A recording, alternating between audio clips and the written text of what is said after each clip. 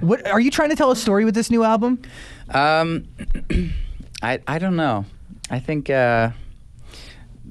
there's a lot of things that are not just about relationships on the album, which I'm really proud of. There's a lot of bigger concept stories and things that, you know, I wanted to write about for 3 years but couldn't find the right words to say on this album.